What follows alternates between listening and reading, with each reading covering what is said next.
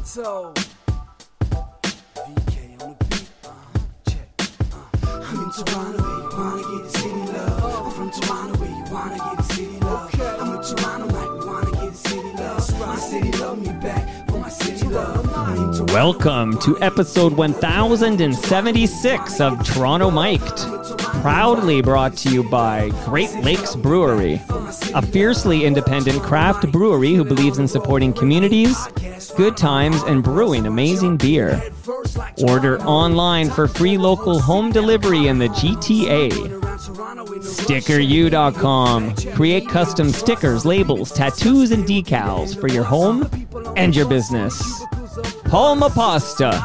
Enjoy the taste of fresh, homemade Italian pasta and entrees from Palma Pasta in Mississauga and Oakville.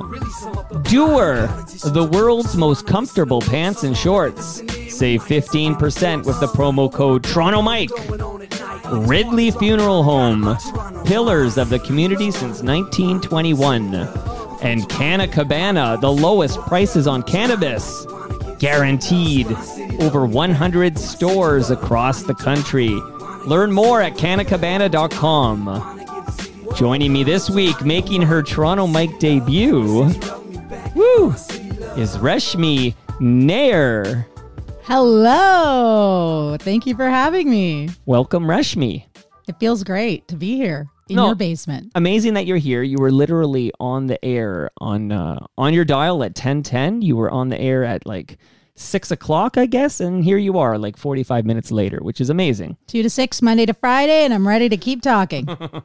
Wow, okay. Do your friends call you Resh? Like, is Resh a nickname a friend of yours might use? Oh, great first question. Growing up, I only let my older brother call me Resh. So when friends in elementary school would do it, I'd punch them and say, you're not allowed to call me Resh. Right in the nose. Okay, so people have to call you Reshmi. Yeah, you can call me Resh now. I'm older. Oh, okay. And my brother's lost the title. I would think if I were a Reshmi, and I'm not, but if I were, I would want to be Resh. Like, to me, that would be like, if I'm a Michael and I want to be Mike, I would want to be Resh, for what it's worth. Okay, cool. You can call me Resh, Mike. I can call you Resh. Just don't call me late for dinner. By the way, you're leaving here with, since I mentioned dinner, you're leaving here with a frozen lasagna from Palma Pasta. I just want you to know that. So thank you. You're taking that home with you. What neck of the woods in this city or GTA, what neck of the woods do you live in? I'm in Leslieville. Okay. I love it.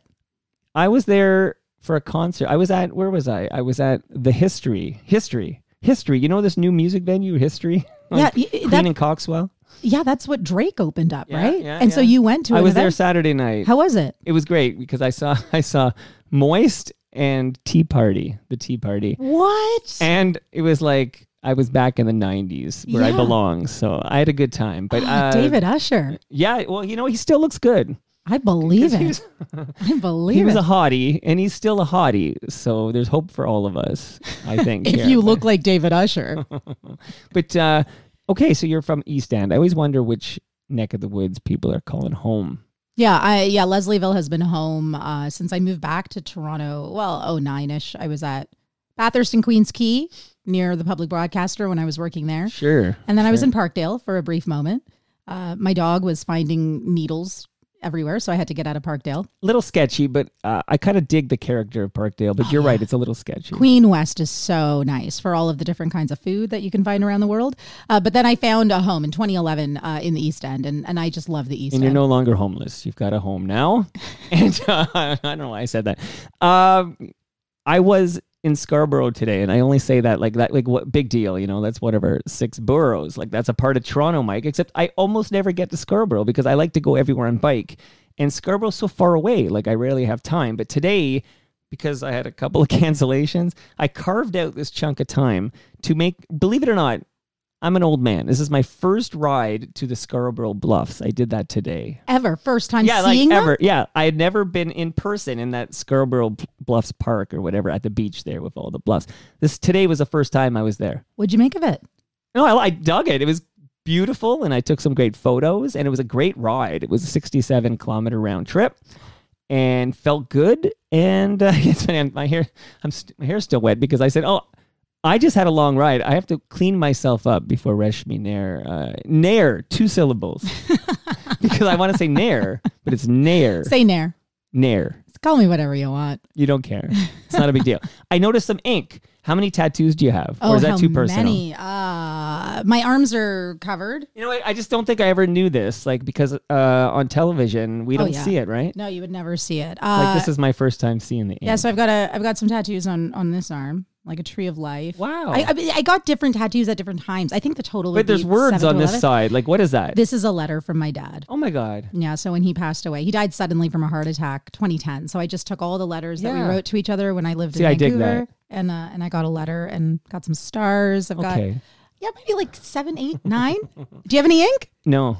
I think I'm going to be the last inkless man. I don't have any ink, but I do notice because I'm out on the waterfront trail every day and I see, people are wearing shorts and t-shirts and a lot of skin. Like, I did notice that there's more people with ink, I think, than without ink. Like, I'm always seeing something on the calf or something when I see cyclists. Like, I always wonder, why don't I have something on my calf? Oh, yeah. No, and now the next generation's just putting them on their face. Oh, but they're just taking it one step further. Like, well, all my parents are tatted. What am I going to do? That's rebellious and different. I'm just going to put stuff on my face. You did it smart. Like, I always remember a quote from Brian Setzer from Stray Cats, and he said, as long as you can cover your tats when you're wearing a suit and you're in front of the judge, he says, you're all good. Like, so nothing on the neck or face or hands.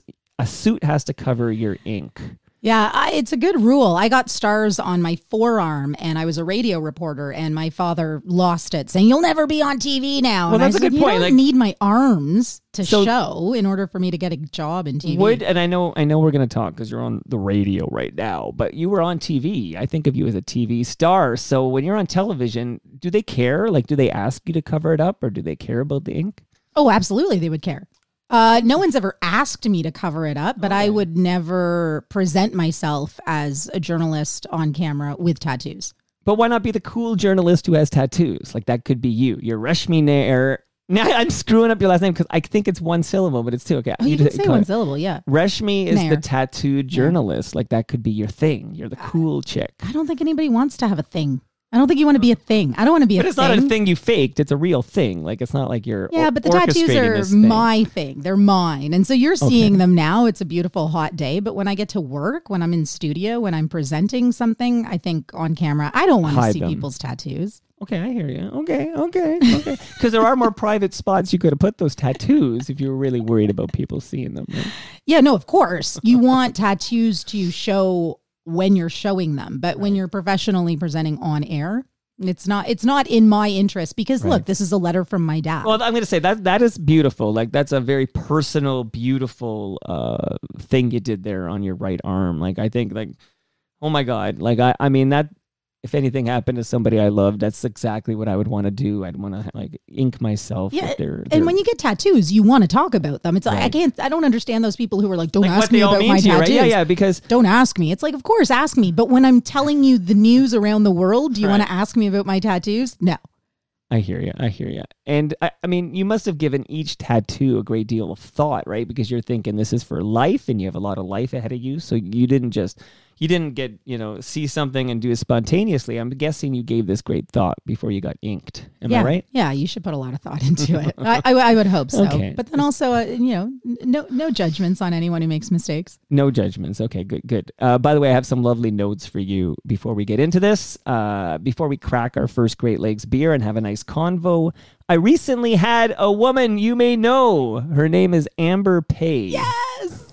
Yes, we love Amber Pay. Okay, because Amber Pay got very excited. I think we had just booked this appearance when I was talking to her, and she's in like Arizona. Arizona. Like we were Zooming. She didn't get a fresh craft beer from Great Lakes here, but I just mentioned who was coming up, and I said Reshmi Nair. And she like lit up and said BFFs. Like, she's very excited to, I guess you guys are buddies. Oh, I'm so lucky to be in her orbit. She is outstanding, isn't she? So you've only met her virtually? Have you been in the same room as Amber Pay? Only twice. She's been on 2 Zooms because she was on episode 1050, which I had a bunch of 1050 chum veterans is what I call them. Veterans on, and we were talking about the history of 1050 chum, and she was on that Zoom. So I met her there.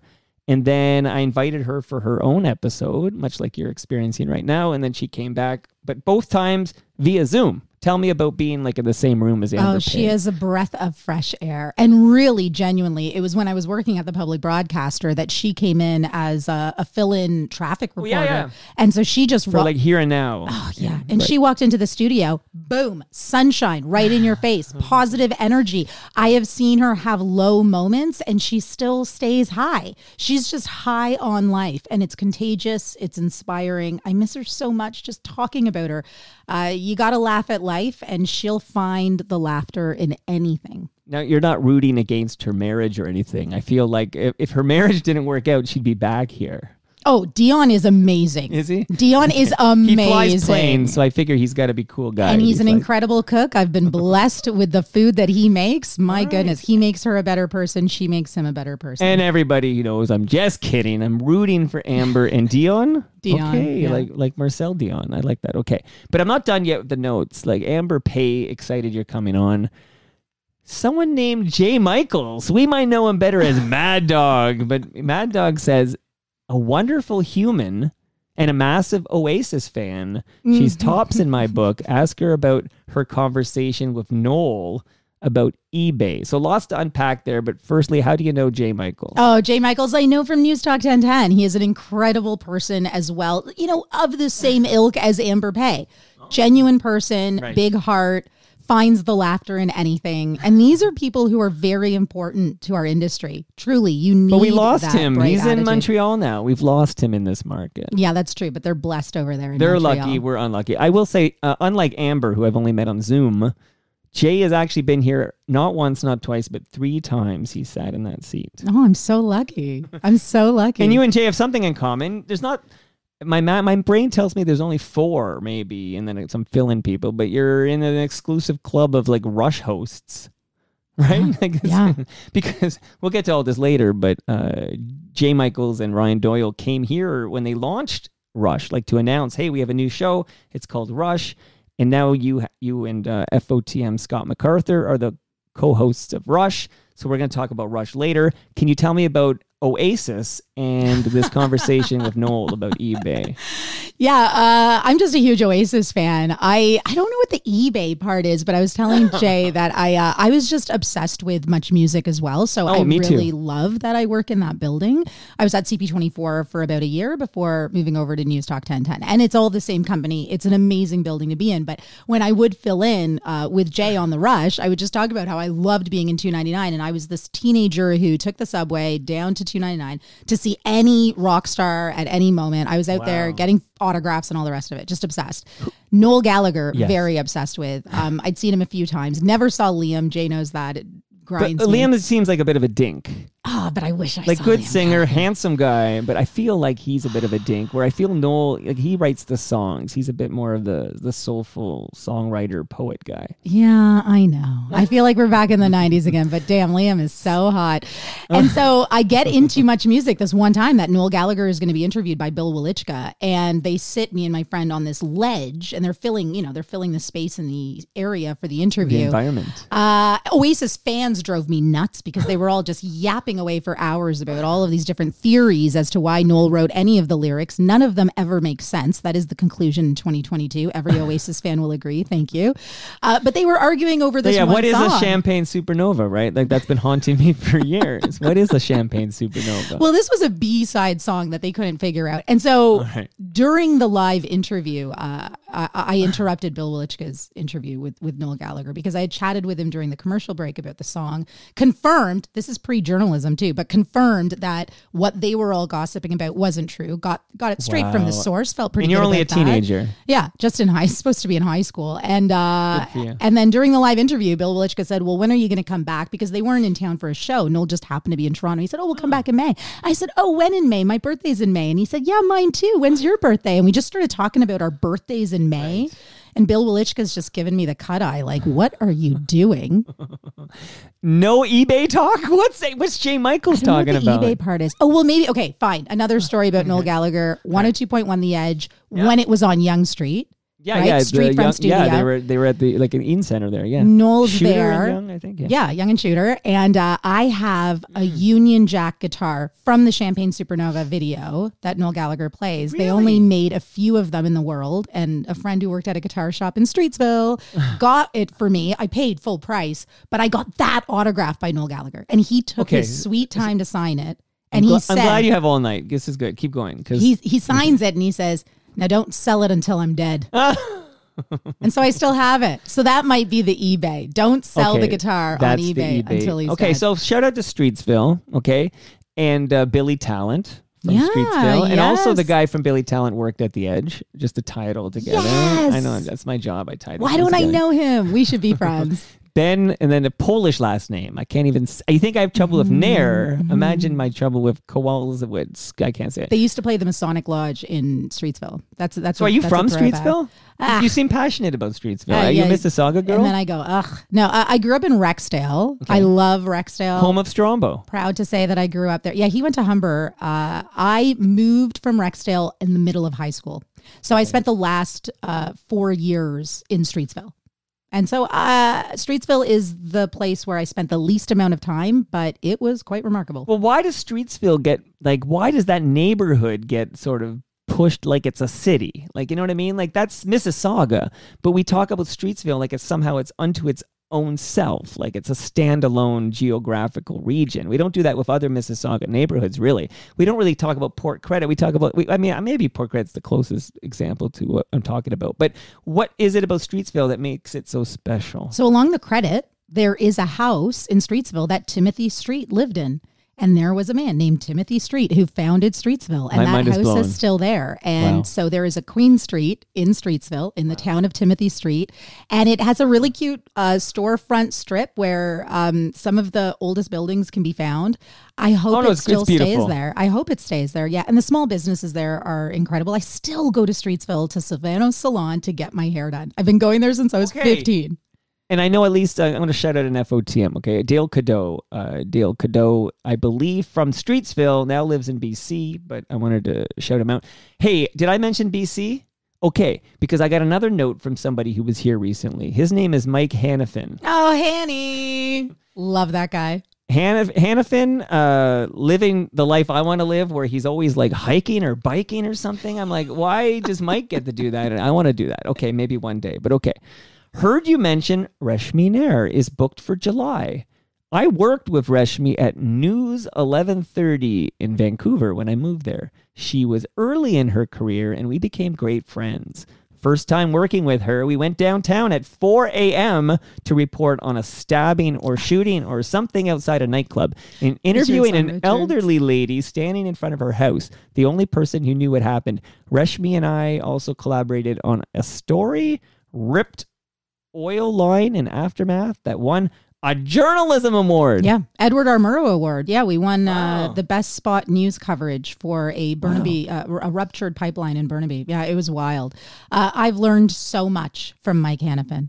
And it's people like Mike Hanifin that has made the next generation of broadcasters. I owe a lot to that man. He is patient and funny and wicked smart, and knows everything about every phase of this industry and is willing to help and encourage. And you don't run into many of those either. I love this list. I know. It's like, you didn't know you were coming here to hear about people's thinking you're actually fantastic. And these great humans. You wouldn't know it from the tweets, but we'll get to that later. Okay. But Mike Hanifin's first, I think it's fine. We'll get to that later. We'll cover it civilly here. To the tweets later. Oh, man, I get attacked on Twitter all the time. I can only imagine what happens to you. Okay, Mike Hanifin, I think his first job in media was he was hired by Fred Patterson to help with sports on CFNY. Mm-hmm. So I'm just tying all these, bows together here. Fun fact, I actually right now, I produce the Humble and Fred podcast. So look at how everything will connect during our conversation That's today. Amazing. And I grew up with Humble and Fred on the Edge. Yeah, because they were there till 2001. And by the way, I did miss, it doesn't matter, but I had you pegged as younger than you are based on the fact you seem to know the 90s alt rock that I'm talking about. And I have you, it doesn't matter how old 41. you are. Okay, so I had you a little younger. How old are you, that. Mike? 40, what am I? 48 as of last week. So 48. I can't ride my bike to the Bluffs. But you could if you trained a little. No, I'm no Mike Hannafin. Yeah, Hannafin could do it. That's what Scott Turner could do it. Shout out to Scott Turner, who worked at the Edge as well. Okay, lots of ground to cover. Right now, can we crack open a Great Lakes beer? Yeah, let's do it. But you got to do it on the mic. So, okay. I know you probably don't drink on the air at 10:10, but... I'm usually cracking open a Coke Zero if you ever hear the can. Okay. Well, you should do beer. So, yeah, don't wreck those nails. You want me to help you? No, I got it. Oh, okay. But you want it on the mic. Yeah, even though you've blown it, but try anyway. Go ahead, on the mic. Blowing it already? You blew it because I heard it. Yeah, it's okay. You're drinking a lager from Great Lakes beer. I'm drinking a Sunnyside IPA. Hold on. See, that's how you do it, Reshmi. Oh, that's professional. I have lots of practice. Yeah, cheers. Here, we'll do a real cheers. Okay, Reshmi Nair. This is going to be a good time. Delicious. Thank you, Great Lakes, for sending over the beer. You're going to take some home with you, Reshmi. And I already thanked Palma Pasta. But really quickly, there's a toque there. You don't need it right now, but hold on to it because it will get cold again. And that's courtesy of Canna Cabana. Do you smoke weed, Reshmi Nair? Unbeatable. I do enjoy CBD. I have endometriosis, which is an uncomfortable condition for anyone with a uterus. And I found that CBD is the only thing that helps. So shout out to Canna Cabana. There's over 100 locations across the country. Won't be undersold on cannabis or cannabis accessories. You've got a toque from Canna Cabana. Thank you. Hey Refs 88 wants to know, how was the trip to PEI? I did not go. Okay, so can you give me a little, forgive me, you were supposed to go to Prince Edward Island. On the 30th, yeah. So planned this Canada Day long weekend. I have a 6-year-old son who's named Lachlan, which means from the land of lakes. Hello, wow, Great Lakes Brewery. Shout out Great Lakes. And I was supposed to take him to Terminal 1 at Pearson Thursday, 9 p.m., which is already a late flight for a six-year-old, but I wanted to make the most of the long weekend. Get to the island, have all day Friday, Saturday, and then fly back Sunday morning. Well, the 9 p.m. flight gets delayed. And delayed or canceled? Delayed. Okay, because I have a story when you're done your story. I have a story. Yeah, and then it's delayed by another hour. And my fear was that if it goes past midnight, it's going to be canceled because there are limitations, right? There are curfews, actually, for gates and flights and runways. Okay. So it did take off at 11 p.m., but I was on my way to my trailer near Wasaga Beach with my 6-year-old instead of getting on that plane because there was no way. I was live on air from 2 to 6 on that Thursday, but I woke up that morning and my former colleague, Gian Lee from CB24, was live at Terminal 1 Pearson first thing in the morning. I wake up, turn the TV on, and she's saying, "It's a mess." I was like, why would I do this? And then I spent the entire day saying, why would I do this? Essentially what it boiled down to, Mike, is as a journalist, I would be standing at Terminal 1, putting a mic in any parent's face with a child who has stood in the same place for hours and said, why do you need to be here? I have a great story for you related to what you just described there. Okay, so I actually have a 6-year-old as well. So we have something in common. You have 4 kids? 4 kids, yes. Is 6 the youngest? Yes. 6 is the final because I no longer can make babies because I had a vasectomy. So it's all over now. Congratulations. It's all over. That's the real kind of birth control we should be talking about. That's the real talk. Yeah. Well, that's right. That's exactly, time to be the responsible one here. Let me get this done. Okay. So we once kicked out the vasectomy jams on an episode of Pandemic Friday. People can dig that. It was quite something. Okay. Where am I going with this? Oh, yeah. So 2 of my children, I have 4, but 2 of my children have a Lolo and a Lola in Edmonton, Alberta. You with me here? Okay. So now that school's out, my wife and these 2 little ones had a flight from Pearson to Edmonton on Saturday morning, okay? So I wake up, I'm going to drive them to YYZ. An email arrives, and my wife gets an email. This is like about an hour before we're leaving to go to the airport so they can go to see Lolo and Lola in Edmonton. Flight's canceled. Like the flight was just canceled. And then they said, "Oh, but we can put you on our next flight Thursday." Okay? So this is a 2-week adventure that's all been planned. Anyway, the flight was canceled. And we weren't shocked because we see the news and we see what's going on at Pearson and they're canceling lots of flights. Anyway, what we ended up doing is the next morning they flew out of where did they fly out? The Waterloo Airport. So Waterloo Regional Airport has flights going to Edmonton, and so they did get to Edmonton. They're there right now, but they got there the next morning. very early flight, but fine, we worked it out. So the 6-year-old and 8-year-old are there. But yeah, Pearson's a clusterfuck right now. Like, I'm glad I'm not going anywhere right now. This is why I bike everywhere. It sounds like it'd be horrible to have to travel right now. There was a dog left in a crate I heard that. for more than 20 hours. Right.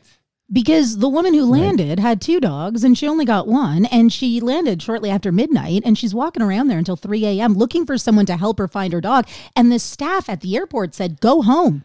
Call your airline, find your dog. So she left without one of her 2 dogs, only to find out later that it's been in a crate this whole time, covered in its own urine. Yeah, I can imagine. That's that's also how I also think that the people stuck on the tarmac at Pearson Terminal 1 feel like that dog, because you can get on the plane, but it doesn't mean the plane's going to move. You could be stuck on the tarmac for hours. A friend of mine was trying to travel with her kid today to get to Vancouver Island. Right. A couple I know over the weekend went to Brooklyn for a wedding. Both flights canceled in the same scenario as your wife and your kids. Canceled. And that's all you get. Okay, well, we got to rebook you. And the convenience of this, the customer service experience is gone. On Thursday, June 30th, I called Air Canada after 6 o'clock to say, let me just get on the line and cancel this flight. It's going to be easier. Yeah. I'm hearing. We played the voicemail on the show today on The Rush on Newstalk 1010 Toronto, because when you call Air Canada, there's a recording in English and French saying, sorry, there's no one here to help you. Please use our self-service tools online. Pretty much just saying you are SOL. You're fucked. And we are not available to hear how effed you are. Like, we're just not available. We're not available. It's a mess. I don't blame anybody, and I blame everybody. But someone has to be accountable. Like, is this just the fact that everything had to shut down for a pandemic, and then all these bodies haven't replaced the bodies? Like, and then now they're back at full schedule without the resources to make it happen? Like, is this simply... Well, there's no authority that says, hey, let's start slow. Nobody wanted to wear that. Hey, guys, let's start slow. If you have a car that's been sitting in your garage for 2 years and you start it, do you blast it to 120 and just let it rip? You should start slow. Right. And I don't think anyone on any level of government or any kind of authority was going to say that to an airline that was trying to book as many seats as they could. Whew. Wow. Okay. So so it's funny. You were going to PEI. That's where you were going straight like to Charlottetown or something. You were flying to Charlottetown. Yeah. Was that the plan? Okay. Yeah. And it didn't happen, obviously, because I did get a tweet. I said you were coming up on Monday, and somebody said, I hope she's back from Nova Scotia by then. and I actually didn't reply. I didn't know what we were talking about. Like, well, she booked this for 7 p.m. I'm hoping she's back or whatever. But I guess that was just lost in translation. Yeah, no, I knew that we had this booked for Monday. There was no way I was going to be stranded in Atlantic Canada, Mike.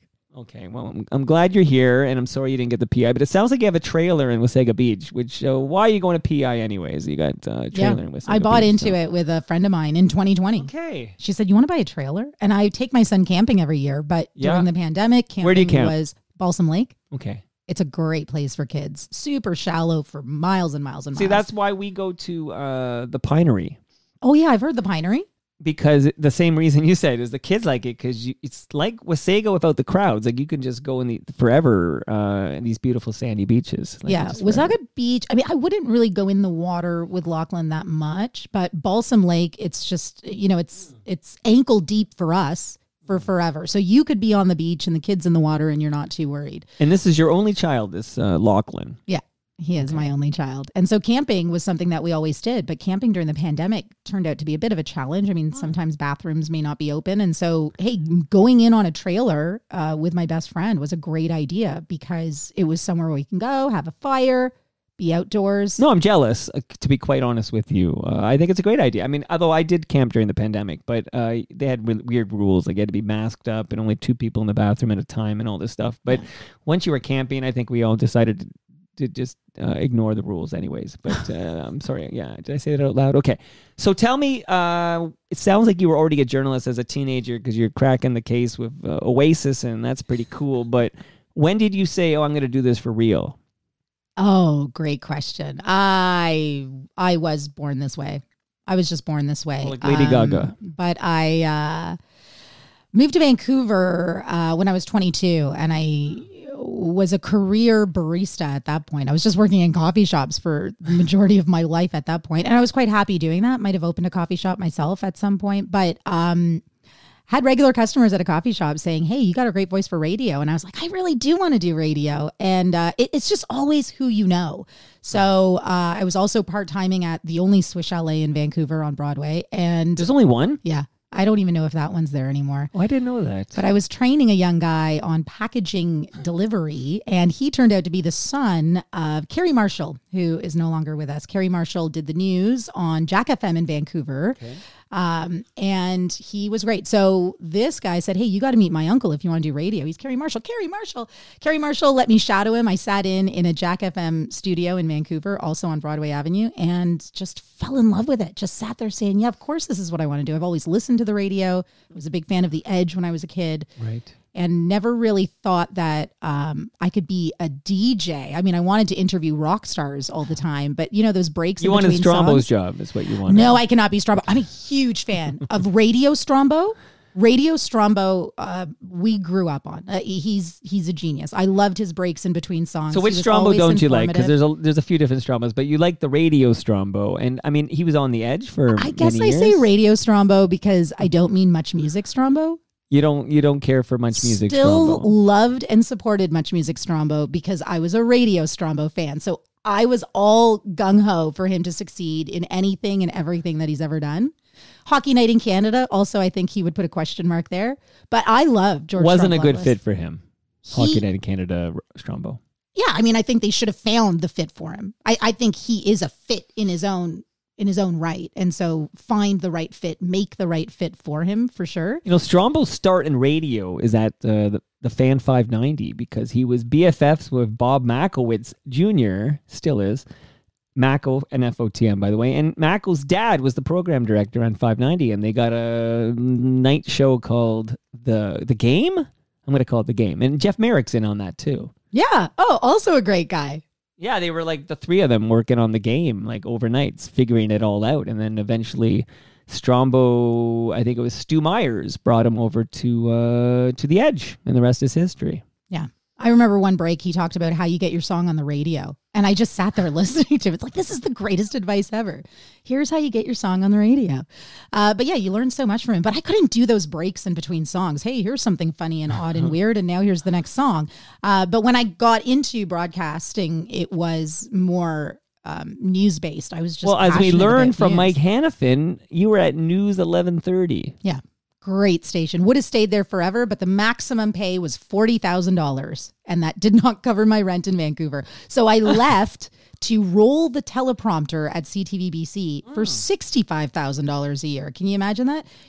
We are award-winning radio reporters making $40,000. I'm totally fascinated by salaries of seemingly like famous Canadian media personalities, and so you're telling me. I'm trying to think of the equivalent here would be 680. Is this like a 680 in Vancouver? Yeah, 680. It's a sister station, News 1130. Right, News 1130. Okay. Yeah, and so we win the Edward R. A reporter there was paying $40,000. Yeah, and my boss was amazing. Jackie Donaldson is a huge giant in radio broadcasting. I owe her everything. But she said to me, congratulations, you won an Edward R. Murrow Award. Don't ask me for any more money. Wow. And so it was a struggle, but she totally understood when I moved over to TV. But I was a writer and a teleprompter roller, and I was making more money doing that. And I gave up reporting for a heartbeat there in order to just pay my rent in Vancouver. And that's just what the industry's like. Yeah, and again, this is a few years ago or whatever. I mean, we're going back, I don't know, 15 years or something. Yeah, so okay. But not that you have to tell me an exact number, but a reporter today, similar type of compare, right? Like, I mean, obviously it's an important job and we need great reporters, but it doesn't sound like companies are willing to compensate great reporters. I really hope that we create more full-time jobs in this industry. What I've seen in the wave behind me is freelancing everywhere, and it doesn't help anything. It doesn't help. It's a survival technique. I see the need for it and the necessity of it, but it doesn't work for anyone. The newsrooms suffer and the journalists suffer. And that's the benefit to a big corporation with a freelance. Is it just simply that you're not like on the payroll, and you don't have to be given like health insurance and dental and all that kind of stuff. So well, it goes to exactly as you go. Yeah, it goes exactly to what you're saying, right? Like you would hope that we pay reporters enough money to do their job. And with that comes some certainty that you are doing this job Monday to Friday for at least a certain period of time, because then you can think ahead and you can plan and you can search for stories and you can build relationships. Right. Freelancers, and I know these really incredible journalists who do all of that work without getting paid, and then they pitch the story. And you pitch the story per word or whatever it is, and you get paid a few $100s, but the legwork that goes into all of that research isn't covered with an hourly rate. That's unfortunate. That's unfortunate because these companies that own these stations, again, I'm not from your industries, so I feel I can take equal, but they make a lot of money. These cable companies that own these stations, like there's no shortage of revenue at the end of the fiscal year. I think every employer makes a lot of money, right? That's how they can employ people. Wow. Okay. That's why we got to start a cable company, Reshmi. That's what we got to do. Okay. Well, we don't want to get you in trouble right off the bat here. Okay. So, what brings you back here? Now, I guess, so you're in Vancouver, what, like 04 to 08? Is that when you're in Vancouver? I was in Vancouver 2002 to 09. Yeah. Okay. I moved back because my dad asked me to. Okay. Yeah. And we already learned off the top from your ink that your dad's no longer with us. Yeah. Yeah. I moved back April 2009 and he died suddenly July 2010. So I had 1 year. I had 1 year with him. We had a Christmas. We had birthdays. Sorry. Thanks. It was tough, but follow your instincts. I would highly encourage parents to tell their children what they want and need, and I would highly encourage children to follow through in what their parents want and need. It's a two-way street, but I'm grateful for that time when he said, it would be great if you lived closer. And I took it as I love you, and you should live here. And that was Streetsville?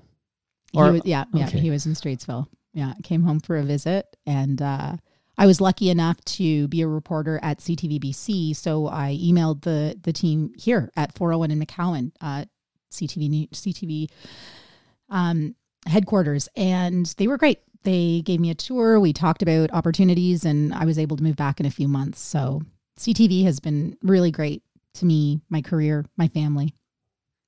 But you didn't stick around too long that time because you went to CBC pretty shortly thereafter, right? Within that year. Yeah, April 2009, I moved back, and CTV Toronto still the number one newscast, the most watched local newscast in the country, and they deserve that. They're an amazing team there still.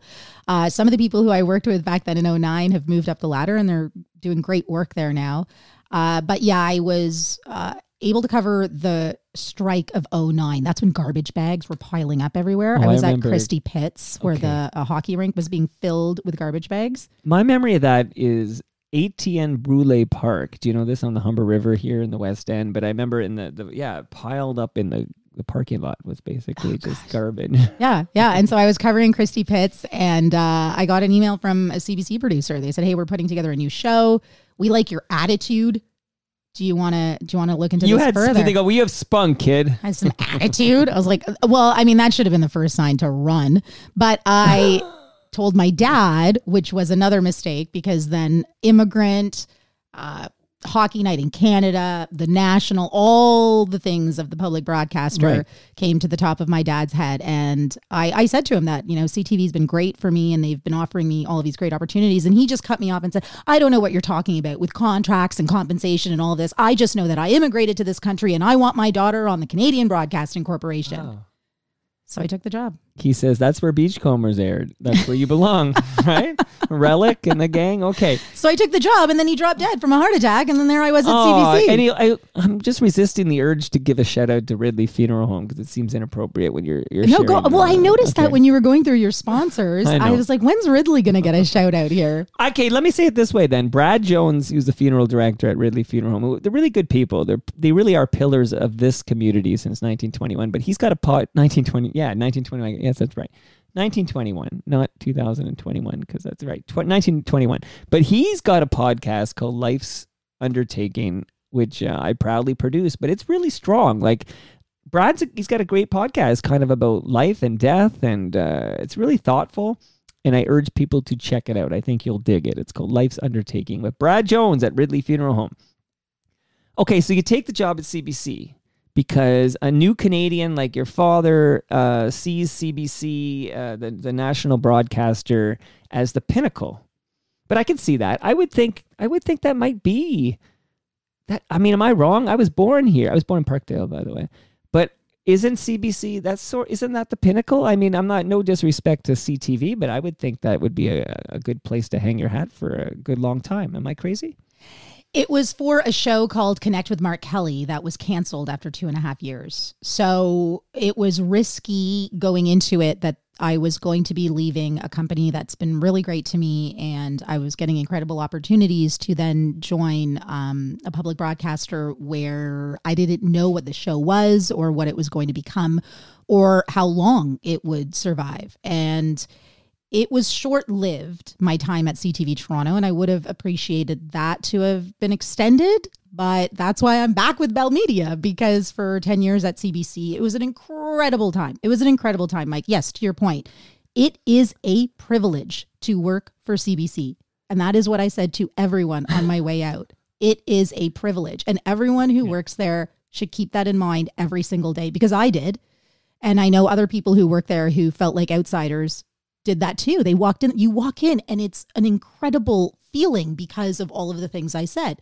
Hockey Night in Canada and the National and all the rest of it. But also you feel the potential of the future, and it's amazing. I don't regret a single day that I spent there, but I did spend every single day there thinking what my career at CTV could have been like had I stayed. So after 10 years of getting everything that I could out of CBC and the incredible experiences and the incredible people there too, who taught me things that I wouldn't have learned on my own.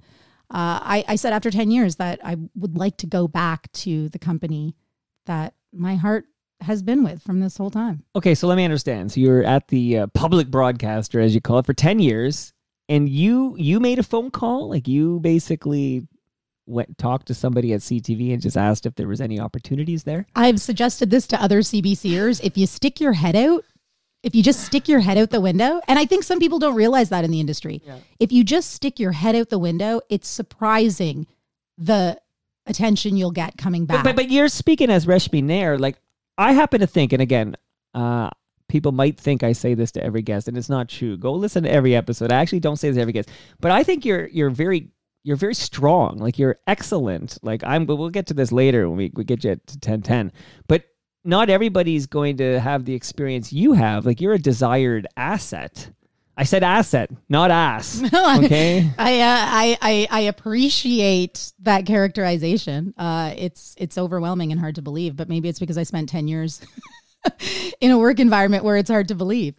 It's a really great place. And I think with every employment, and we're seeing that as the generations continue, that you don't stay with a company for a lifetime, because eventually you just don't feel appreciated by that same company. And I think people should move from different newsrooms, at least to strengthen your own journalism. You should not work in the same newsroom for your entire life. I have shared this with many people in the industry, because you put on as many hats as you put on, you find those different versions of you as well. Interesting. I just had, I think 2 weeks ago, Wendy Mesley made her Toronto Mike debut. I listened to that. And she was 41 years. I think I got the right number, but that's your lifetime. Mm-hmm. She was there for 41 years. Now she's podcasting with Maureen Holloway. But there's somebody who got comfy and stuck around. So I mean, the end was not very comfortable for her. No. The end was not comfortable at all. It sounded terrible. But so you can sit and wait for an end, right? Or you can find your new beginnings. Is this like Batman? What does they say? Either you die a hero or you live long enough to become the villain. Oh, right. That's the Wendy Mesley story, right? I think that might just be the public broadcaster story. And I say public broadcaster because I don't want to just keep saying CBC. It could be BBC. It could be other crown corporations in other parts of the world. I think public broadcasters have their certain way. I hope it ends well. Here's what I wish, because I think he's very good as well. I hope it ends well for Ian Hanomansing, because I think he's excellent as well. I always saw him as the heir apparent to Peter Mansbridge there on the National. So what do you think happened there? Well, they did the four-headed monster. I shouldn't call it that. But so post Peter Mansbridge, and Peter's also an FOTM, and swears to me he left of his own accord. So I believe him. He says, no, he wanted to, I guess, get out by the time he was 60 or whatever the age was. I can't remember what the age was anymore. But so he just wasn't 60. 70?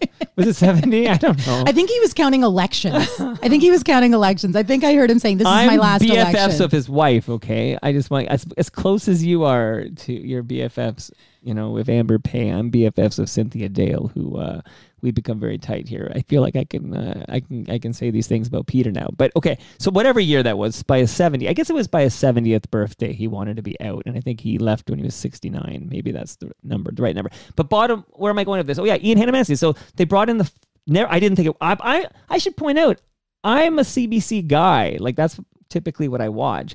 So I follow this stuff pretty closely, whereas somebody will say, oh, there's a person at CTV, like an anchor, a reporter you should have on, and I'm always have to Google them. Like, who are we talking about? Because I never see it. No disrespect to the wonderful people. Dana Levinson's a good example. Dana left after 19 years, and I sent her a note or something because somebody said you should have Dana Levinson on. She was there 19 years. So I Google her. I didn't know. I never saw her on TV in my life. Now I see her a lot now, but Dana's CTV. Yeah. Yeah. What did I say? Yeah, I'm at CTV now. Okay. Yes. So CTV is the one I'm unfamiliar with. Like CBC, I know. Okay. So the CBC, I'll get back to CBC. I'll get back on track here. It's a Monday night. I'm having a good beer here. Dana Levinson, also a great human. And I produce her podcast on the DL. And she's become a dear friend. And her husband and I share a birthday. Oh my gosh. That is our connection there. Shout out to Dana Levinson. Shout out to Dana. So CBC replaces Peter Mansbridge with the four people. I felt it never worked. I don't know where they all are now. I think we're down to Adrienne Arsenault. She's now the only host of the National, right? Which is what they probably should have done right away if they weren't going to hand it off to Ian Hanomansing, who I thought would have been great, by the way. But the whole four-host thing I don't think it works. I don't know what your thoughts are on that. But it didn't seem to work for me. And then obviously they agreed at some point because they dismantled it. And now we're down to one. So I don't know. Ian still has, he does that cross-Canada checkup. And cross-country checkup. Yeah. That is the best show. And I'm so happy that he is at the helm of cross-country checkup. I've been lucky enough to fill in on that show. It was one of the best days I've had at CBC because you're connecting with Canadians across the country. Sure. The topics are fascinating. You hear great stories and you feel as Canadiana as possible. And Ian Hanomansing is an incredible human. In my opinion, he's underutilized at the public broadcaster. Agreed. I feel he's underutilized, but you might be as well. We'll get to that in a minute. You're not at the public broadcaster, but okay. So why did you just felt like you should be in another newsroom? You should change things up. You wanted to go back to CTV. Like, what is is that the spark that says I'm going to leave CBC now after 10 years? I stuck my head out the window. I had but you could get hit by something. Like it could be a bird or something. I had my son in 2016. Like Fabio, you remember that? When he was on a roller coaster? Fabio was hit by a bird? Yeah. He was on a roller coaster. And a bird smacked him right in the nose and broke his nose. Yeah, I'm not making that up. But go ahead. It was so surprised by the stunning handsomeness of Fabio. That would have been me if I saw Liam Gallagher, just for the record. I had my son. I came back from maternity leave, and I'm going to be totally honest. I returned, and a new manager had offered me a job in radio. And so 9 years of my contract being renewed at the same amount, all of a sudden, after 3 months of doing radio, I get pulled into the office of this new manager and he says, so we have to renegotiate your contract because you're in radio, not TV. And they wanted to cut my salary by a significant chunk of money. Well, fuck that. I would leave on principle. I would go live under a bridge before I signed for with that. That's unfair. It was. And now I'm glad you left. And well, it was unfair. You have my full support. I don't know where he is now, but I went above him because for 3 meetings, I tried to explain to him the optics of cutting the salary of a full-time staffer who just returned from maternity leave.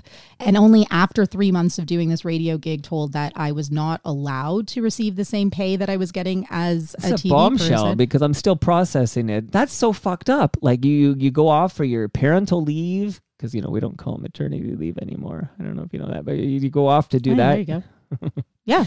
And then you come back. Yeah. And they're like, we're going to move you to radio. Oh, and by the way, your salary is... No, we're going to move you to radio. And then after 3 months of doing radio and getting, how many paychecks did I get? 6 paychecks of the same salary that I had before I went on parental TV leave. salary. Yeah. And then only after. That's a bait and switch. That's a black and white bait and switch. That's amateur hour. We expect better from the public broadcaster. Well, the manager above him had no idea, and the person who handles the contracts had no idea. And my contract was renewed just as it should have been without him even realizing. And I honestly just stopped going to his meetings. And he didn't come to my desk to say, hey, let's talk about this, because that's how it works there. You lost respect for him. I just didn't see the conversation going any further. And the last time I had a conversation with him, I said, I hope you understand that I'm going to have to elevate this discussion because I'm not getting through to you. So I will be speaking to your supervisors about this. And I just walked out of the office. Sorry you had to go through that. That sucks. Okay, remind me what you were doing on the radio. I should know this, but tell me. Oh, no. So when I came back from mat leave, I was doing these 90-second newscasts on morning radio. It was a new newscast. I mean, I'm sure it's still going on the FM dial. So you would have been listening to CBC Music, the morning show, not a morning show, just CBC Music. And then I would come in with the news inserts and write the news, read the news. But hey, I just said... And that's you being underutilized at but when it was like, well, we can't pay you what we paid you to be on CBC News Network, I said, okay, well, then just put me back on CBC News Network. Like, I'm here for the job. Right. I am here to get paid. I'm not here to lose money after having a baby. So how do I keep making the same money? Give me that job. Right. It shouldn't have been that difficult. So you stuck your head out the window. And no one can blame you for doing that. When you stuck in, no bird hit you because instead you found out there was an opportunity outside the CBC. I really encourage everyone in the industry, and I think that managers should be more aware of that too, that people should keep talking, making those network connections and seeing what opportunities are out there. Absolutely. So I reached out to Bell Media to see if there was anything out there, and this is January 2020, so a few months before the world would come to a standstill, and none of us knew that, but I resigned a week before March 10th, before the pandemic hit. Oh my God. It was declared. Your timing's impeccable. Okay. So what were you, and I kind of know because I have a piece of audio. If you're okay, I'll play a bit of it. But what were you hired to do at CTV? Oh, hit the audio. Okay. So it's a bit, okay, I'll see how much to play of it here. And it's because it's in a CTV player, which I don't, anyways, let me see if this plays. Bear with me here, Reshmi. You should watch more CTV News. I appreciate that you go to the public broadcaster for your news. Welcome, Randy. Great to see you. Ben, how are you, sir? I am good. Okay, so tell me. It's Ben Mulrooney, everybody. Yes. Tell me about Quibi. So Quibi stands for Quick Bites, which is essentially short-form content exclusively for mobile phones. Not for your TV screen, not for your computer screen, for mobile phones. Specific. Okay, so, and Bell CEO Mirko Bibic and Quibi founder Jeffrey Katzenberg, which is a huge name, they sat down with BNN Bloomberg's Amanda Lang to talk about this partnership between Bell Media and Quibi. Why don't we take a listen? Sure. I mean, they have made incredible stories, beautiful things that have been produced for this that I think people are going to be wowed by. It's mobile, it's convenient, it's on the go. And so you have the best content and you deliver it the way consumers want to consume the content, and that's the match. So you got the platform and you've got Bell. How are we working together?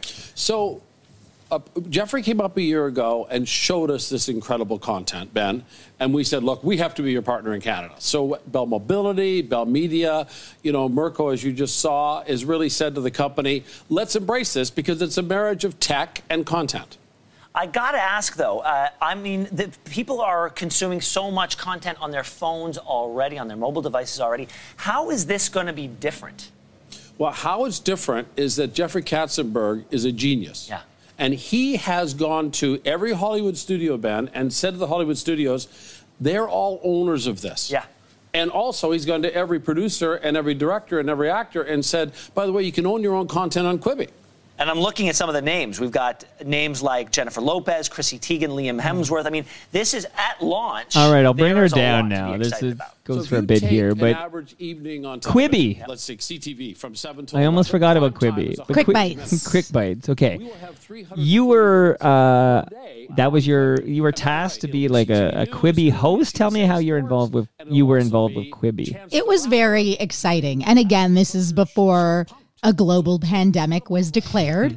But yeah, it was Jeffrey Katzenberg, who is DreamWorks, a very big name. And that big name, I think, created a lot of confidence in the longevity of this project. And CTV got the contract with Katzenberg and Quibi, as did BBC in the UK. So CTV in Canada, BBC in the UK, and NBC in the US would be the 3 news outlets providing content. So every movie or TV show is edited in 5-minute increments, so you just watch them in little quick bites. We would have newscasts where you would just get a 5-minute newscast and it would bring you up to speed. There was one in the morning and one in the evening. And you're the face of this. Yeah. And Heather Butts, who's still with CTV. We love Heather Butts. She came from the East Coast. She's here at CTV at 401 in McCowan, Channel 9 Court. She was the host of CTV News on Quibi in the daytime, and I was on in the night.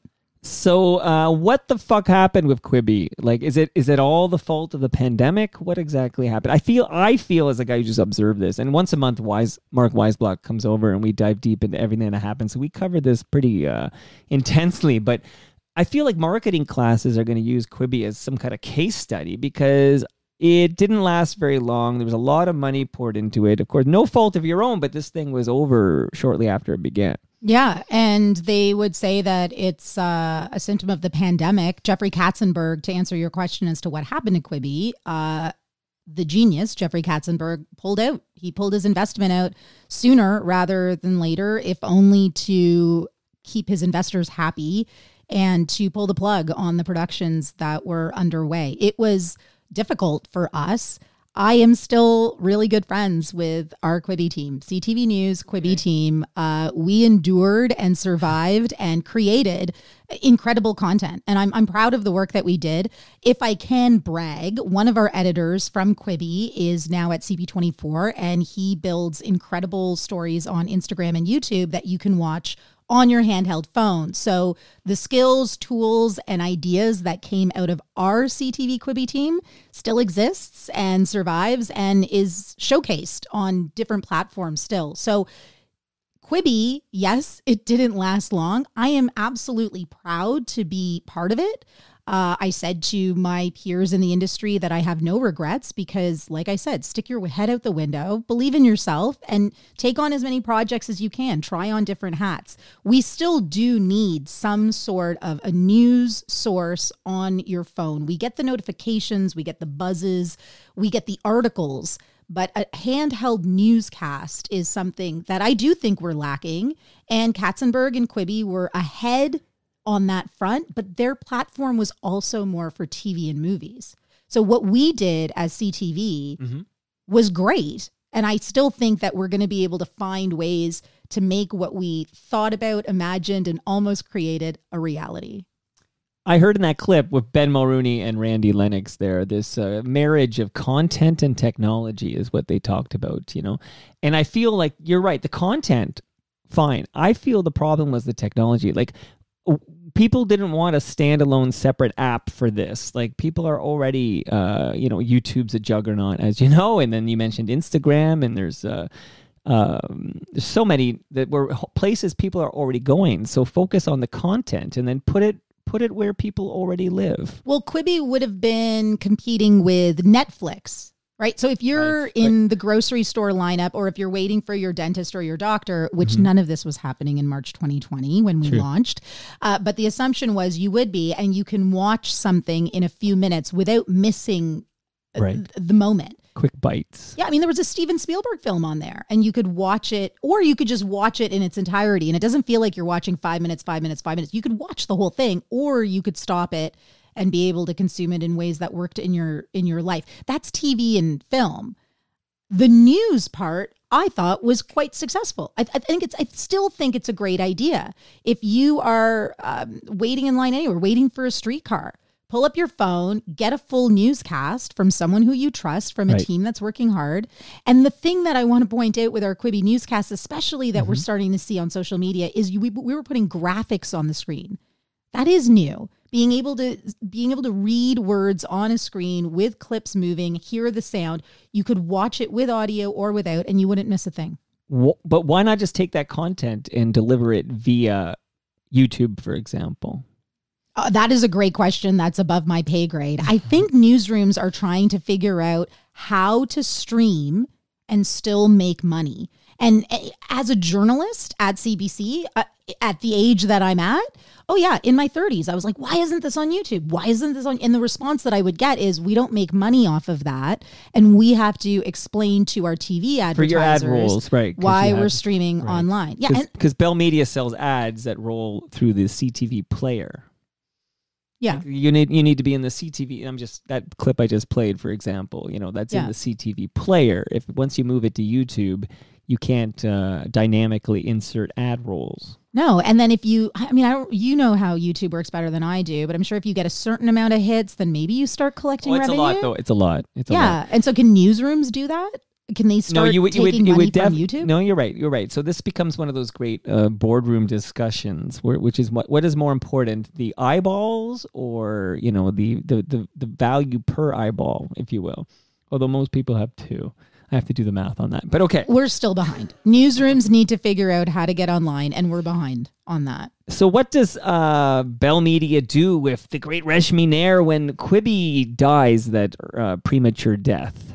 I was lucky enough to be embraced by CP24. So I moved over to CP24 in November 2021. Yeah, and we launched a show called CP24 Tonight, which is still in its existence in some form or another. So you see, Mike, there was Connect with Mark Kelly, Quibi, CP24 Tonight. And we're not done yet because, although I will just say, I saw on your LinkedIn page, you were an internal CTV news ombudsperson. And I just want to ask you what the hell that means. Yeah, this is a really important position that I think. So Wendy Freeman, the former president of CTV News, created the position if only to have that conduit for discussions that staffers have, and that includes freelancers, that may not need an HR investigation or a supervisor or a manager to look into. Maybe you feel like an issue came up in an editorial meeting and you want to talk about it, but if you flag it to your boss, you're not going to be called back for another shift. Those kinds of scenarios make people feel uncomfortable in flagging any concerns. So just as internal ombudsperson, they can come to me and say, hey, I got this issue about this, that, or whatever. And then I would take it up to any higher ups if it was an issue that needed to be dealt with. Okay, because one thing people should know this anyways, but we've definitely learned is that HR, for example, works for the company. Like this is to mitigate risk for the company. Like HR doesn't work for the person who's Never. So are you suggesting that like the ombudsperson? I've often heard about the CBC ombudsperson and stuff, but I never really thought too long on what the hell they were doing. But you're somebody that if someone's got an issue in the workplace, they can talk to you instead of HR, and then that is different than going to the place that represents ownership. You know what I mean? And then I'm asking this in sort of in the just following this John Derringer situation and everything that's come out of that. And we're hearing from people like Jennifer Valentine and Maureen Holloway. Maureen Holloway was on that show, Wendy Mesley, telling me about the files that Chorus has about her complaints about John Derringer. These files sit there. And, and Jen Valentine talked about, this went up to the CEO and they said, oh, is he still doing that? And then, of course, nothing happened. But please tell me about you. Absolutely. So in that scenario, you would have a group of employees, likely female, uncomfortable with their work environment, and then at some point feeling like flagging it led to nowhere, right? Correct. So then what do you do? So if there was an internal ombudsperson in that environment, and if it was me, then I would sit with anyone who had issues, and it would be informal and it would be off the record, and we would all have a discussion, decide how do we flag this? What are the issues? Who do we go to? And there's strength in numbers, right? So I think in that scenario, it might have been that each individual had a case. also, and I don't know their scenario at all, but I do know in other environments, if you do show up together, a united front can appear as aggressive. And so then managers might try to reprimand you all for coming in together or disperse you and say, your issue is separate from your issue and your issue is separate from your issue. Right. Well, the internal ombudsperson was created in 2020 when we had this reckoning of anti-Black racism. There was also bodies of children found on residential schools. And so there were concerns among Black employees, Indigenous employees, and just allies asking what is going on with mainstream media and how we cover stories. So can we cover them with balance, with sensitivities? Can we cover them with people who have a lived experience as opposed to a spokesperson? And so when people have those questions, then I can bring those to editorial discussions, and then we can make it work out without having an Indigenous freelancer being the token spokesperson for all Indigenous people fighting management and trying to get their point across. It sounds like Chorus could have used an ombudsperson. And I'm thinking of Supriya Dwivedi, who thank you, Steve Paikin, for informing me you don't say the W in Dwivedi. I was saying Dwivedi, and you don't say the W in Dwivedi. It's Dwivedi. But it sounds like they really could have benefited from an ombudsperson at Chorus. I think most people who have lived experiences that don't match their work environment, and in this industry especially, don't match the stories that we cover, we just get used to not bringing that part of our life to work. And in the last 5, 6, 7 years, we've been encouraged to do that. So there's a bit of a clash in that we have Palestinians in this country asking us about our coverage of Palestinian issues. And why can't we say Palestine in our graphics on the screen, right? And that is a legitimate discussion that we should keep having. And that's only happening in 2022 because we have Palestinian Canadians who are bringing that lived experience to the conversation. It has clout and it carries weight. And I think those kinds of discussions will turn the dial in the right direction for society. I have a question here from Andrew Ward, who's a listener of the program, always submits good questions. He wants to know, what was the transition like between working in public versus private broadcasting? So, because you had 10 years, even though you were at CTV before that, but you had 10 years at CBC, and now you're at with Bell Media. What was the transition like between those two environments? It's different. It's different in many ways. I would say the public broadcaster is slower at things, and that's not a slight, but they are methodical in their coverage to the point where sometimes you're banging your head on the wall because you know the story's up and left. And it's been 24 hours and we're only getting to it now. And that pace is something that's hard for people like me named Reshmi. Right. And I would say, though, that also to be able to have the years that I had under my belt and also the incredible experiences for my colleagues there, it helped me just smooth back in with CTV. I mean, everybody's been really great, and yeah, it's not different, but it is. I know that's a terrible answer. It's like, you always go to the one grocery store, like maybe you always go to Loblaws, and then one day you go to Sobeys. Right. Everything looks the same and it feels the same, but you're in a different place. Right. No, yeah, no doubt. Now suddenly you can't find any President's Choice products. So what are you going to do? I know that feeling well. I couldn't have had a coffee at a news conference working at CBC. And that is me being extremely stubborn, because I'm sure other people have. But when you work for the public broadcaster, you are not, I would not have had this can of beer in my hand. I would have not accepted the toque that you gave me. Oh, yes. This is like from the Amanda Lang, whose name we heard earlier in this episode, by the way. I heard her talking on that clip about Quibi. But yes, you're right. Yeah. I know, I can tell you this because I've had several CBC people on the program, from like Tom Harrington to Diana Swain to Jill Deacon to Dwight Drummond to Matt Galloway. And they all got to clear it. Like there's a whole clearance process or whatever. They all get approved, because why wouldn't you approve a visit to Toronto Mike? But they do have to go through this process. And it seems like that got ramped up in the aftermath of the Amanda Lang situation. Did they take your beer and lasagna? Yeah. Yep. Gasp. Okay, well, I'm totally comfortable in saying. I say that because I think they did. I don't want to get anyone in trouble. They I don't think I would have been approved. Management's listening. If management's listening, I don't think I would have been approved. I don't think I would have been approved. So it's but no, they would have allowed you to come on, but then you would have politely declined the beer and the lasagna. Is what you would have done, right? Yeah, sure. But now I actually legit don't want to get anyone in trouble, and it's maybe Tom Harrington did decline. I don't want to get anyone in trouble, so I feel bad for these good FOTMs who just come in for the real talk. But they were all great guests, and when the CBC people come on, I have a vintage 1976 CBC shirt. It's highly flammable, but it was worn during the Olympics in Montreal. And I don that whenever a CBC person comes on. So you don't get that because you're at CTV, okay? So by the way, this shirt from Duer, D-U-E-R, comfortable AF. And I just want to urge FOTMs that to save 15% at Duer, which has the world's most comfortable pants and shorts. And I'm going to throw shirts in there because I love their shirts. So damn comfortable.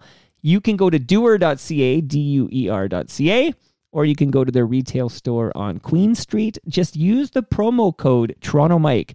That's an order. Use the promo code Toronto Mike. Let them know you heard about them on Toronto Mike, and you save 15% when you do that. So it's a good deal for everybody. Thank you, Duer. And quickly, just so I don't forget, and I didn't, when I talked about Ridley Funeral Home, I didn't tell you, Reshmi, you're getting measuring tape. You never know when you have to measure something. What, am I going to measure myself for a coffin? You never know. They're giving out measuring tapes from a funeral home? Ridley. You never know, right? You never know when you have to measure something, right? I'm just going to measure myself shrinking. Hopefully Insert joke here. To old age. No, this is great. Measuring tapes are very important. You never know. There's so many jokes. I'm overwhelmed, but okay. Are they in Etobicoke? They're here, in New Toronto. They're at Lakeshore and 14th. So you can drop by and say hi to the good people at Ridley Funeral Home. There's a sticker from stickeryou.com. So that I can't wait to find out where that ends up. And by the way, I would be honored if you were to bring that to your local tattoo parlor and say, I'd like a Toronto Mike tattoo. So just throwing it out there. You're going to have to drop dead. That's usually what happens. My tattoos are for people who have died. Well, whatever it takes. Shout out to Ridley Funeral Home. I'll do what it takes here. Thank you. No, I'm happy to. Now, I got to get you to 1010 here because otherwise you really will be spending the night. End up, though? It depends. Some people, I will tell you, some people stick it, the best place is the bumper of the car that you drive. But, if you're, I don't know, I'm thinking Alan Cross because you talked about the Edge. He's got a garbage can in his office, and I'm on the side of his garbage can in his office, and I'm just honored to be anywhere, to be honest. So just let me know where it ends up, like tweet at me or whatever. Oh, that is huge. Let me know where it ends up. That is huge. Oh, and find out, Scotty Mac, find out where he put his Toronto Mike sticker, because he's been here, and he got a sticker, so find out where the heck that is hiding. Okay, speaking of Scotty Mac, how did this come to be? Like, I need to know...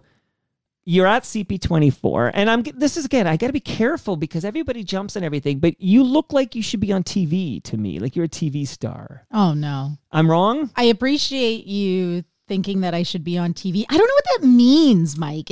I don't know what it means. Why did the CBC pay more for the TV people than the radio people? Tell me that. Tell me that. I couldn't tell you. It doesn't make any sense. Because there's a communication part, there's a visual part, anyway, the more I talk about it, the more I'll get in trouble. But I think if you as a TV star, you're on CP24. I saw you on CP24 doing a great job.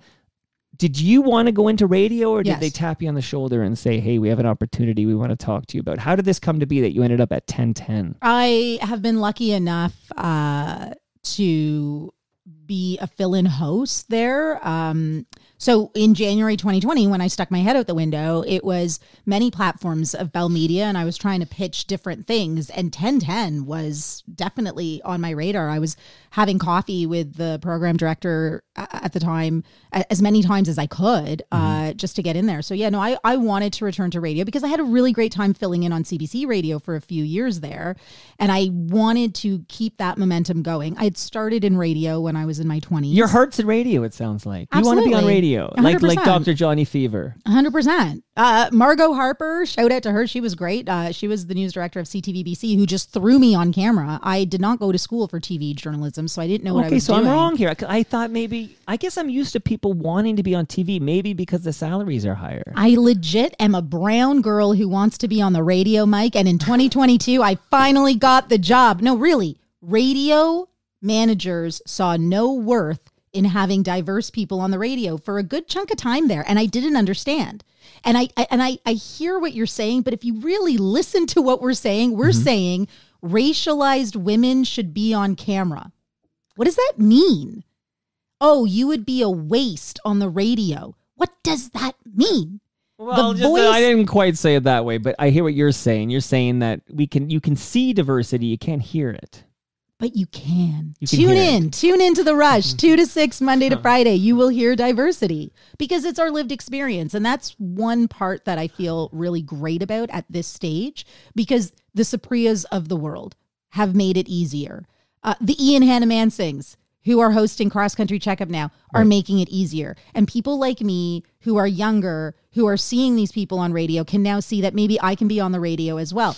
Radio was very white for a very long time. Super white, especially in this market. Yeah. And when you ask why, nobody can explain it. But then when you look at TV and it's so diverse, you have to ask why. Why did we put more effort into balancing out a fair representation of this city on camera, but not in audio? And I think that we're trying to catch up to that now. I probably could have stayed in Vancouver radio. There are racialized people on radio out west, but I came home and I was grateful for all of the opportunities on camera.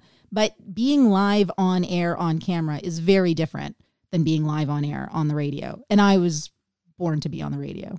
See, this is why I'm so glad you're here. Like to hear you tell. I can hear by the way you're talking that your passion is in radio. You wanted to be in radio. It sounds like you. I know that Ben Dixon's long gone, but it sounds like you let the powers that be know that you're keen for an opportunity in radio. Yeah, he was great to me. Good to hear. Good to hear. And I guess it sounds, and again, I know you can't speak to any of this because you weren't involved, none of your business, etc. I saw the tweet earlier today where somebody was asking you all these personnel questions that, not personal questions, but personnel questions that you simply had nothing to do with. But I mentioned off the top that when The Rush was launched on 1010 CFRB, we now call it Newstalk 1010. Toronto, right. When it was launched, that Ryan Doyle and Jay Michaels came here and they sat there and we talked about this new show called The Rush. So Ryan Doyle left the show. I think Jim Richards was filling in. And then Jay Michaels, it sounds like he got an offer he couldn't refuse to go do morning radio in Montreal at Shome. I hope I said that right. I've been practicing. Can you imagine him saying it? Shome. He would love it. It's like yoga, whatever. That's where it comes from, right? Shome. Okay, so he got the offer. He couldn't refuse to go to Montreal. One of the questions that I know the Gordster had all these questions. He wanted to know where's Ryan Doyle? What happened to Jim Richards? I will say of all his questions, I actually know the answer to all of them. But the one I actually don't know the answer to, the one that seems like a mystery to me as a guy who just observes what's going on in Toronto and Canadian media, is I actually am clueless as to what's going on with Jim Richards. So I have no idea. Like, I actually don't know if Jim Richards works there anymore. I have no idea. And I if you don't know, that's your answer. You don't know. But I'm going to ask you, do you know what's going on with Jim Richards? My answer is go straight to the source, as a journalist would advise. Go straight to the source. Anyone who's tweeting that question, send Jim a question. Send Ryan a question. They are accessible human beings. If they want to address your question, they will. And if they want to put out a statement or have some sort of an answer, they will. And from my gauge, they haven't. So that's as far as Ryan's made comments, but Jay has been radio silent on this issue. So not Jay, Jim. Sorry, too many J's. Yeah. I have two boys. They both have J names, and I mix them up. What are their names? The oldest is James. James is 20, and the youngest is Jarvis. Oh, Jarvis. 2 J's. 6 years old. And the other two kids' names? They're 2 J's, and then my daughters are M's. So I don't know if I was just like... What are their names? Okay, the oldest is Michelle, who took me to a Blue Jay game on Sunday for my birthday. Happy belated. So that's where I'm at. You have the 6-year-old, okay? One day that 6-year-old is going to take you to a Jays game or something, and you're going to be like, oh, like, that's amazing. Like, this person bought me tickets and is taking me to a game. Like, it's like, wow, because, I have a 6-year-old too, so I can tell you, Morgan, okay, that's the other. So Michelle is the almost 18-year-old who's going to McGill next year. She's moving to Montreal in August. She's just She should listen to Shom. She'll be listening to the Mad Dog on Shom. Shout out to Mad Dog. I don't think he goes by Mad Dog on Shom. Bring back Mad Dog, Jay. Come on. And Jay Michaels is a fake name. So he put a fake name on a fake name. That's double layer fake. Your name's real. It's the only thing fake about him. Your name's real. It's the only thing. My name is real. My name is just real. Just checking. They haven't asked you to change it to Rush Me. No one said, hey, what about Rush Me? You know what's funny is when I started in radio, one of my broadcasting teachers said, you're going to have to take your nose ring out. And I said, what am I going to have to take my nose ring out? And he goes, well, if you want to be a journalist, you're not going to be able to broadcast with a nose ring. And I was in radio school. So I was like, this is nothing relevant. So you've had that nose ring since you were very young. I've worn this nose ring on TV doing the news. And any other brown person has said, cool. How do you get away with it? Yeah, sure. Except I think the hiring teams assume it's religious and not cultural. So they just let it slide.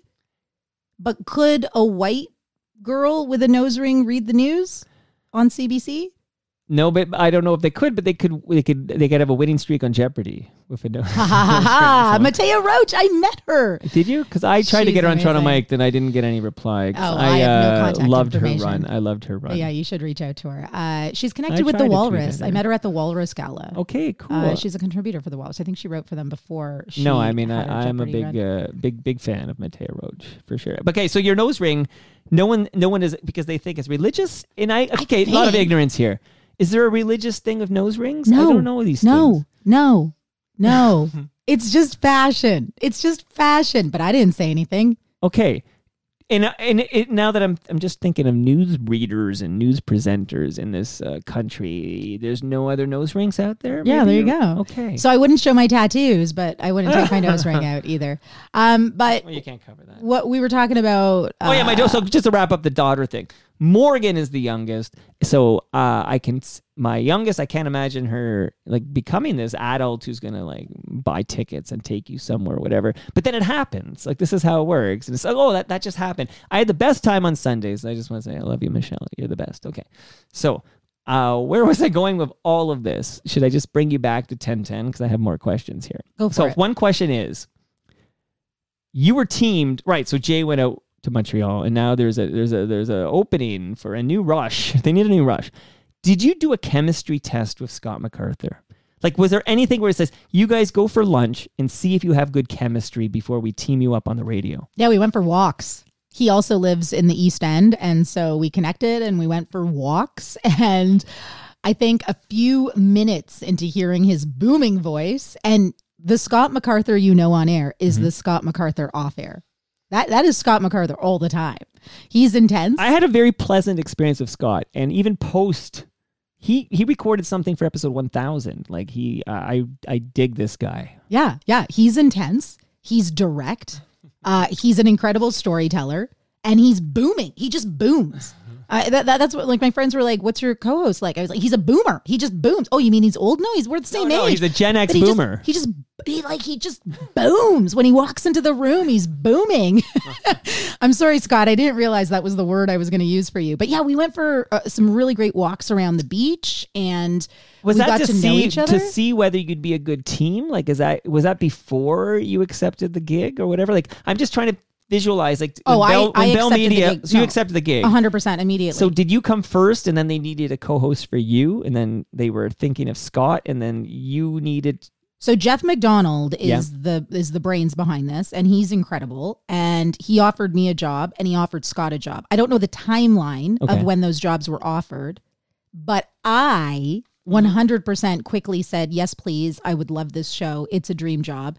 Jeff McDonald said, think about it, Reshmi. And I said, no, I don't need to. So that's my side of the story. Because you wanted to be on the air at 1010, and this is an afternoon drive show, and you weren't going to get John Moore's job. So this was the next best spot. And I want John Moore to have his job. I have a 6-year-old son. I know. In radio, I need to get him to school. Morning radio is the top of the mountain, and then afternoon drive is number 2. Am I right? I'm good with number 2 forever and ever. Amen. Because you don't have to wake up at 3:30 in the morning. Yeah, no, I got a son. I got to take him to school. Yeah, that's right. Yeah, so it's a great question, because I know I was 100% on board, like to the point where Jeff was saying, Reshmi, think about it. And I said, I don't have to think about it. So I did accept the job immediately in my head when Scott and I went for a walk. I'm pretty sure the paperwork probably didn't go through until after a few of our walks. So did we walk before we decided? I mean, I guess like if the walks went terribly wrong, one of us would have gone back and reported back to Do you know how many times I've had someone on the show who was teamed with somebody that there was no such chemistry test at all? Like they're saying, you now have this as your co-host. And they were simply a mismatch or oil and water or didn't work well. And this show was a disaster.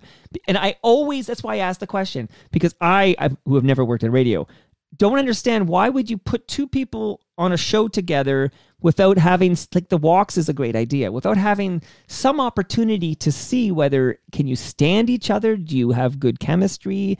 Will this work? Like I can't imagine teaming people up who have never, spoken to each other like that before. Like it just doesn't make sense to me. It's part of the job. You and I have never spoken before. How are we doing? Yeah, but we can fail. It's part of the job. We can fail. Well, yeah, sure. But if you fail, then you're not good at your job, Reshmi or Scott. Like if Reshmi and Scott didn't get along on air, I don't want to be that person who says this is oil and water and now you have to find me. I'm oil, so find me more oil. Okay. Or I'm water. But you also want to be happy at your job. Right? I'm saying it turns out your definition of happy is interesting. Well, even if if we were adversarial and what if we hated each other? You wouldn't want to do this 5 days a week. You want to do this. What is it? 2 to 6? What time are you on? Yeah, Monday to Friday, 2 to 6. Like, would you want to talk to me from 2 to 6 Monday to Friday if we just hated each other? I think it would make for great radio, Mike. I think it would make for great radio. I am I'll take Scott's job. Grateful Scott is co-hosting the Rush. I'm so grateful. Right. We don't agree on some things. And I do want us to continue to disagree on issues. We come at things from different perspectives. We agree on things, I think, because we are of similar age and we have a better understanding of the world than some people who have other opinions on things. But the commonality can be boring. So right. I have worked with people I don't like. I have been on air co-hosting with people I don't like. And if you couldn't tell, then that's a reflection of me doing good. I can contradict myself. Job. You're right. I guess I'm looking for, you to enjoy your 4 hours on the air at 10:10 every day. And if you hated the person you were talking to, yes. Are you going back to Q107? I feel like this is a story that I'm not a part of. But I feel you on that. If there are issues at the end of the day that aren't dealt with, right, then it's a problem. And again, this is all moot because Scott's a sweetheart and you guys get along great. So this is all moot. He thinks I'm crazy. I'm the one who gets mad. I lose it sometimes. Mark Weisblad, who will be here Thursday, tells me that Scott MacArthur says Reshmi once every 30 seconds. Are you at all aware of this? And is this intentional? That I do what? Every 30 seconds? That Scott MacArthur will say your name every 30 seconds. The name Reshmi. You know what? I'm probably scrolling on my phone or looking at the 10 screens or my mic is not on and he's probably getting my attention because he's a great co-host that way. He's a wingman. He's like, and this and this and this, Reshmi. And then I hear my name and go, oh yeah, what? What are we talking about here? I don't know why he says my name. I think to include me. He's very inclusive. Okay, and maybe... But I don't say Scott's name. Some friends have pointed this out. So give me your advice here, Mike. Yeah.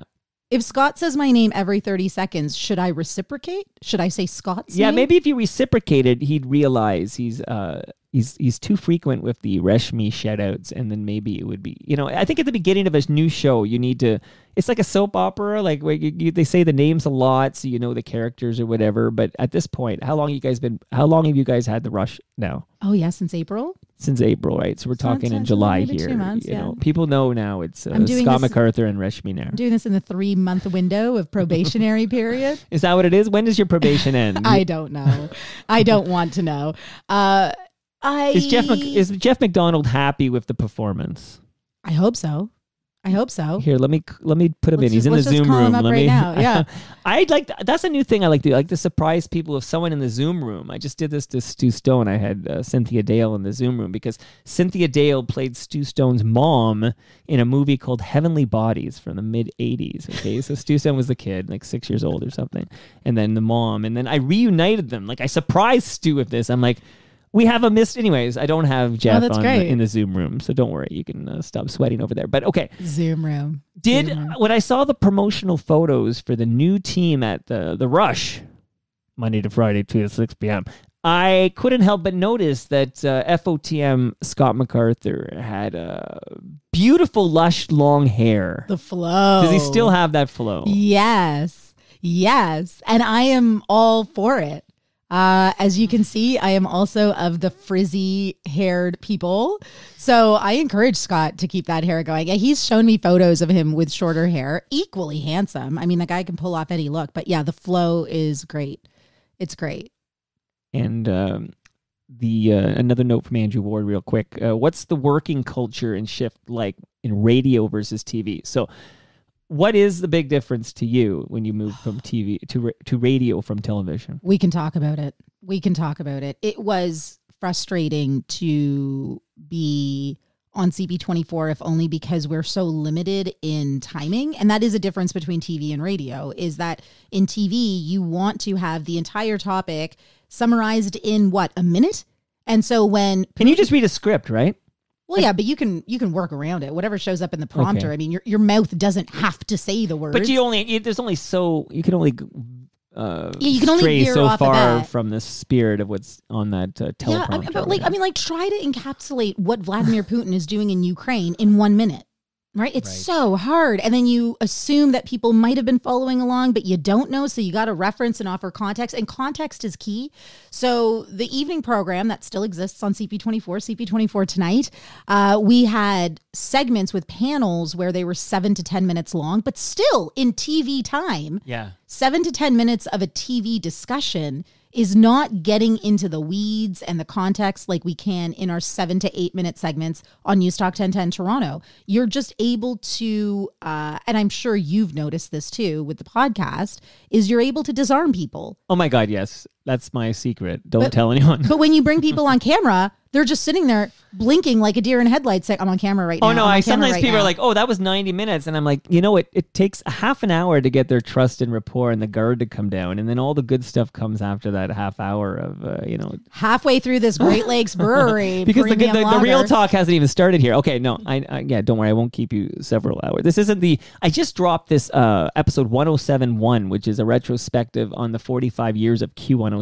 Okay, so it sounds like you were an Edge listener, so you probably didn't listen to Q107. No, I still love Q107, and I know you have Jeff Woods coming up. Friday. Yeah, that's right. And so do you know Jeff Woods? He's been over a few times. Yeah, he's a regular. So when I was a barista in Vancouver, he worked in the Black Tower on Georgia Street in Vancouver. Right. And I was this stupid little girl who was in radio broadcasting school, and Jeff Woods made time for me.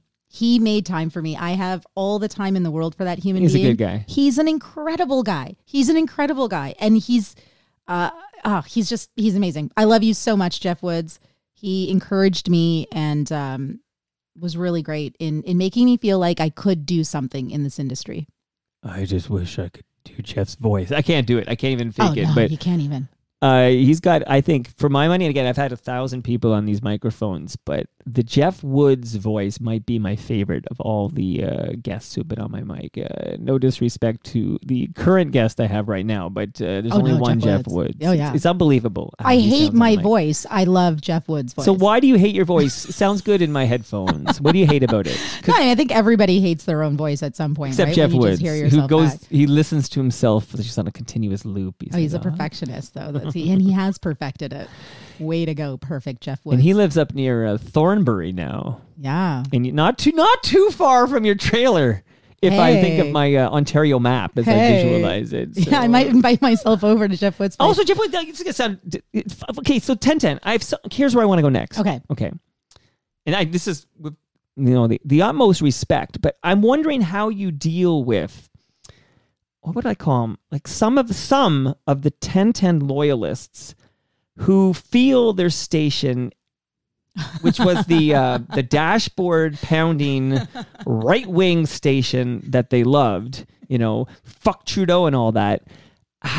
How do you get blowback from those people? Which the Gordster who wrote us on Twitter earlier would be one of these types of people who feels now that 1010 has moved either closer to the center, maybe in their minds, it's suddenly become like for lefties or something. What say you, Reshmi Nair? Oh, I find it fascinating. There's this one guy, Rick, who's called in a few times, and he gets all Elmer Fudd with his mouth, and he gets so upset that he starts eating his own words, and he's still spitting at me. And the last time he called, why are you screaming at me, man? Why are you screaming at me? And he said, I'm getting all worked up. I said, yeah, you're working yourself up. If you can't call in and have a calm discussion, then maybe you should just calm yourself before you even start the discussion with yourself. It's interesting. It's fascinating. I think it's I think anytime you call someone a name, it's just a reflection of whatever you're going through in your day. It doesn't impact me. And I haven't received the kind of harassment on Twitter that I think other people have. I don't pay attention to, like if anyone wants to call me anything liberal, it always makes me laugh. And I wish my dad was I don't even alive. know your political slant. And you're not going to. That's the joke, right? Like this one guy called in and he's like, you sound like you vote Green or NDP. And there was just this pause. Right. And I was like, well, we'll keep guessing, dude. Like, I'm not even going to ask people to call in and tell us how you voted. I think you vote Communist Party, if I had to guess. But I don't know. I don't have a political position because at the end of the day, I'm a journalist. And I grew up being cynical and skeptical of anything and everything. Well, here's where I think it comes from. Here's where I think it comes from, okay? So, again, you are now the co-host of The Rush with Scott MacArthur. And the original co-host of The Rush, we'll put Jay aside. He was a co-host from the start. But Ryan Doyle was sort of a proud card-carrying member of the Conservative Party like this. So I think that's where it comes from, that this show was he was not hiding this fact. I had him in the basement, and he was not hiding the fact that he was I believe, a member of the party. So not provincially, we'll say the Progressive Conservative Party. And now they feel like we don't know what you are, but they knew what Ryan was. They knew Ryan was a guy who was going to vote for Doug Ford's party. But you're unknown. So then I think they decide they think that maybe this is a part of this woke movement where stations like 640 and 1010 are moving from the right, moving to the center or left. Yeah, I mean, I would argue that the stations focus on the news, and I would hope that the listeners tune in for the news. And I appreciate and respect that any host would build an audience that follows because they know that what they're getting is from that host who they've been familiar with. So that's great. Right. None of that is me. And you're not going to get that from me. There is no political slant because I can't put my faith in any politician or political party. That is my honest truth. Right. And we should be, And I'm with you, but go on. We should be able to criticize even if it is your party. And so with politics, it's mind-numbing. If you're going to be the equivalent of a Leafs fan in the political world, there's no discussion to be had. Right, because that's your team, and your team in that you root against the other team. Like I would say, like the Liberal Party is like the Montreal Canadiens, and it's like it doesn't matter about platform or who the human beings are, but that's the enemy. My team is the Leafs, and that would be, for example, maybe the Conservative Party of Canada. Yeah. Yes, you're right. So how do you have a conversation if it's polarized like that? Well, and if you if you think you know what you're going to hear, that might be something that you're used to and it's muscle memory. So you tune in to hear the familiarity. Right. I think it's also equally entertaining to not know what you're about to hear next, right, and build some faith and trust that you are going to hear the truth. That's what we're offering. Scott MacArthur and I will tell you the truth. We will ask questions and we will try to find the truth. But I'm not going to push any agenda, and I don't think Scott has an agenda either. But maybe what's shocking is that our lived experiences do not reflect whoever is upset when they're tuning in. It just might be that the name Reshmi sounds woke. And I don't know what this woke first of all, business is, but like if it means that you're waking up from a slumber and you're getting smarter, I'm all for it. Just educate yourself. Oh, I'm with you 100%. But historically, 1010 was the home of straight white men, right? And now the station is not. I'm moving your camera there, Reshmi. The camera loves you. I just moved it on you, though. But doesn't matter.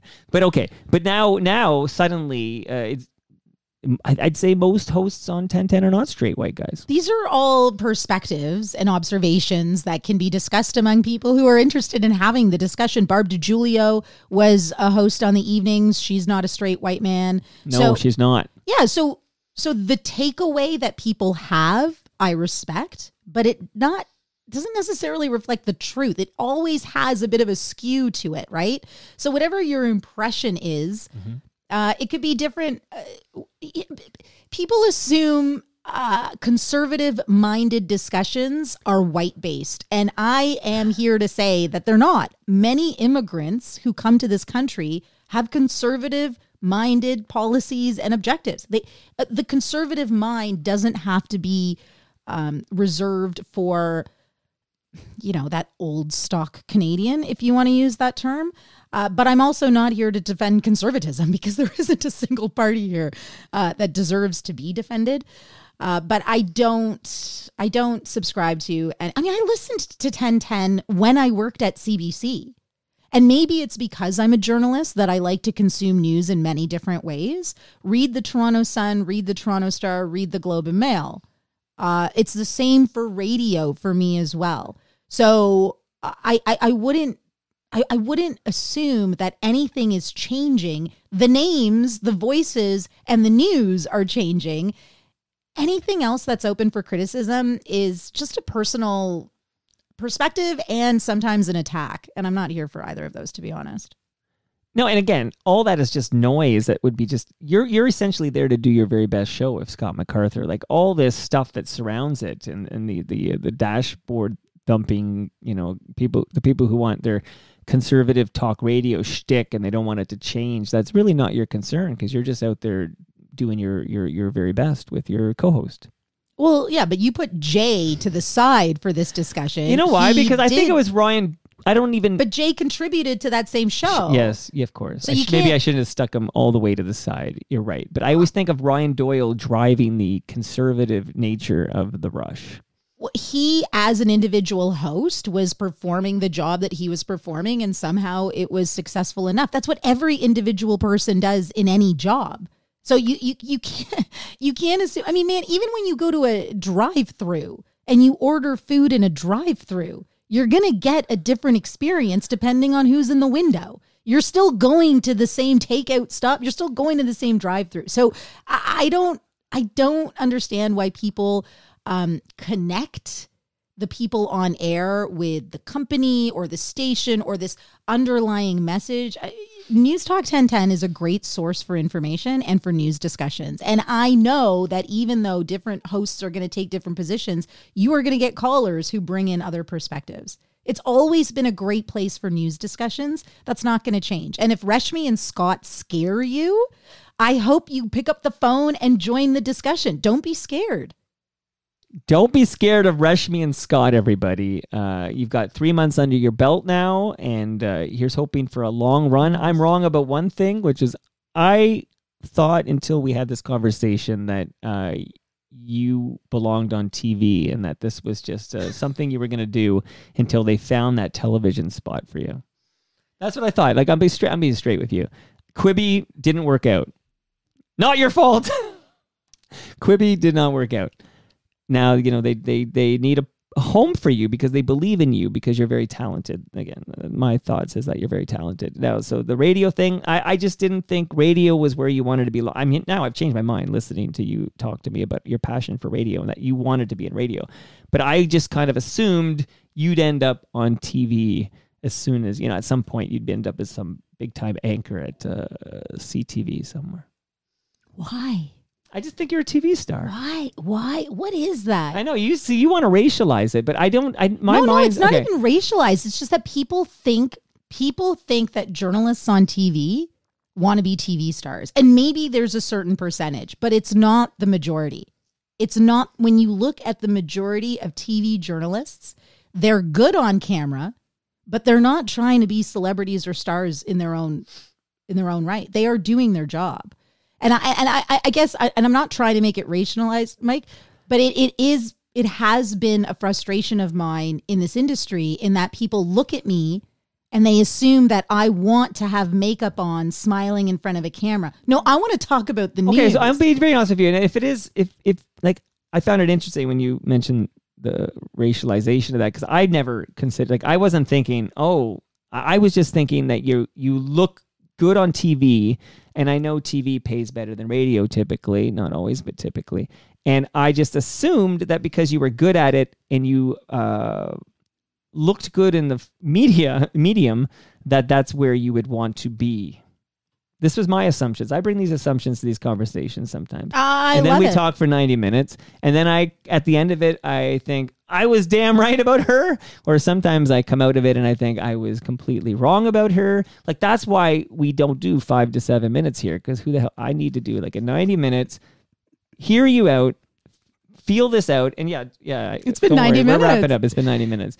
But it seems to me like you want to be in radio, and this is a big fucking station you're on. And if you're looking to talk and not introduce the latest Beyonce song, you are at the primo property owned by Bell Media where you're employed. Like, this is the top of the mountain for, talk radio owned by Bell Media. You're there now. It is. I know. And I'm a brown woman on the afternoon drive. It's huge. Like, look, right. We started this, and I appreciate the last 90 minutes because it's making me realize my own life here. Yeah. We started this talking about how I won an Edward R. Murrow Award at $40,000 at News 1130. Right. And now I've been able to elevate and come full circle and make, TV money, but in radio. So this is my dream job. I'm not going anywhere. It's my dream job, and I'm going to do everything that I can to hold on to it because I love it. And I love engaging with the listeners, even the ones who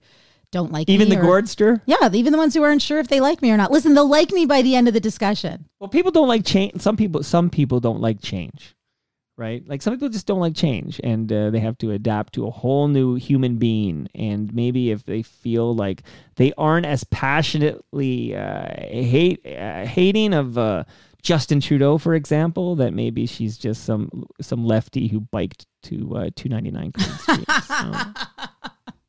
But you don't bike to work, do you? I'll walk to work. Scott walks more than I do. I'll walk to work. Reshmi, you got to come back at some point because I never. Maybe I'll ask you real quick here. What kind of music do you listen to when you're on your own time and you want to hear a good jam? Oh man, okay. Recently, Bon Jovi. Really, I hate Bon Jovi. Yeah, but you do, but then you don't, right? Have you seen them live? No. Okay, yeah, that's the thing. Once you go to a JBJ show, really? You will listen to Bon Jovi. But I owned "Slippery When Wet" on cassette in '87. Yeah, I owned it. Yeah, and I liked it in '87. Yeah.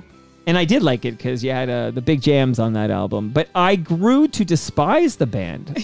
I got to say, maybe you and I need to go to a John Bon Jovi concert at some point. You can turn me around. Dan Mangan as well. I'm into Dan Mangan. I'm into Canadiana for sure. Would you kick out the jams with me at some point? I would love to. Okay, because this was awesome. I thoroughly enjoyed this. Oh, thank you. Me as well. And I'll let Scott know I'm taking his place on the Rush. It's gonna be you and I, okay? Just when we need to butt heads. I can grow my hair. My hair grows. Will you be adversarial, though? Fucking right, I'll be adversarial. How many times will you say my name? Every 30 seconds, just like Scott. Make sure people know this is Reshmi Nair. Thanks so much. Just making sure I gave you all your gifts. Yeah, don't leave without the lasagna, though, because it's in my freezer. But this was amazing. Thank you. And long may you run on the mighty Newstalk 1010. That's my wish for you. Cheers. And that brings us to the end of our 1076th show. You can follow me on Twitter. I'm at Toronto Mike. Reshmi is at Reshmi Nair. Nair is Nair. I think it's 2 syllables, but it might be 1 depending on how much Great Lakes I've drank. Speaking of Great Lakes, they're at Great Lakes Beer. Palma Pasta is at Palma Pasta. Sticker U is at Sticker U. Doer are at Doer Performance, DUER. That promo code is Toronto Mike. You save 15%. Ridley Funeral Home are at Ridley FH, and Canna Cabana are at Canna Cabana _ see you all. Trying to figure out my next guest. Richard Trapunski is on Wednesday. See, that's Ellen Roseman's son, by the way, who wrote for Now for many years, and we'll find out what happened at Now. See you all then.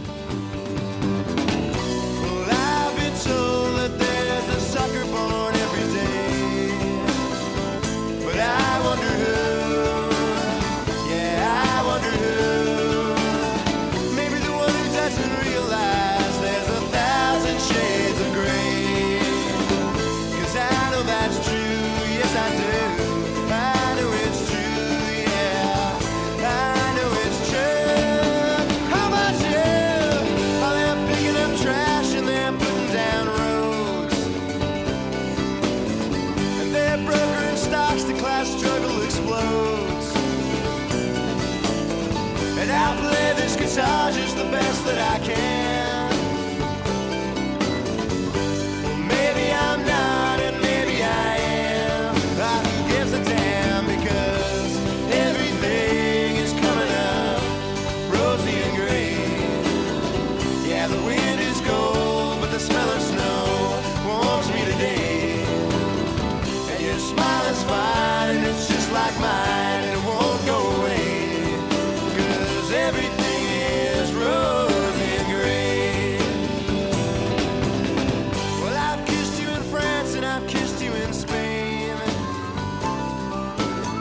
and I've kissed you in places I better not name. And I've seen the sun go down on Sacré-Cœur.